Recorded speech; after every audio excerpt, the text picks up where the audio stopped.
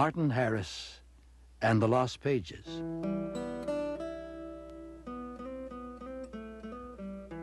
Joseph Smith's family was poor. They needed money. Joseph wanted to help his family. He went to the state of Pennsylvania to work. He lived with a man named Mr. Hale. Mr. Hale had a daughter named Emma. Joseph met Emma. They fell in love and got married. They went to live with Joseph's family. Joseph helped his father work on the farm. Many people knew Joseph had the gold plates. They tried to steal them. The people made trouble for Joseph. They told lies about Joseph and his family. The trouble was so bad that Joseph and Emma decided to move. They wanted to go to Pennsylvania. They would live near Emma's family. But Joseph and Emma did not have enough money to go. A man named Martin Harris lived near Joseph Smith. Martin Harris had a big farm. He had a lot of money. Martin Harris was kind to Joseph and Emma. He gave them money to help them move. Joseph and Emma went to Pennsylvania. Joseph began to translate the writing on the gold plates.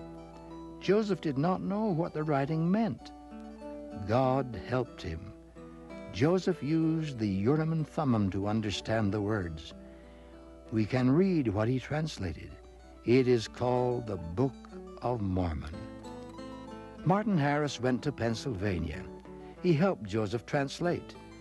Joseph read the words from the gold plates. Martin wrote them on paper. Joseph and Martin translated 116 pages of the Book of Mormon. Martin Harris wanted to take the 116 pages home. He wanted his family to see them. Joseph asked the Lord if Martin could take the pages home. The Lord said no. Joseph asked again. The Lord said no again. Martin still wanted to take the pages home. Joseph asked again. This time the Lord said Martin could take the pages home. The Lord said Martin could show the pages to his family, but he must not show them to other people. Martin promised to obey the Lord. He took the pages home.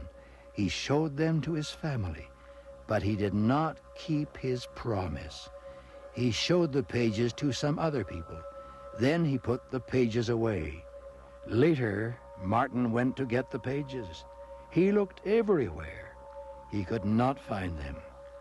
The pages were lost. Joseph was very worried about the lost pages. He could not sleep.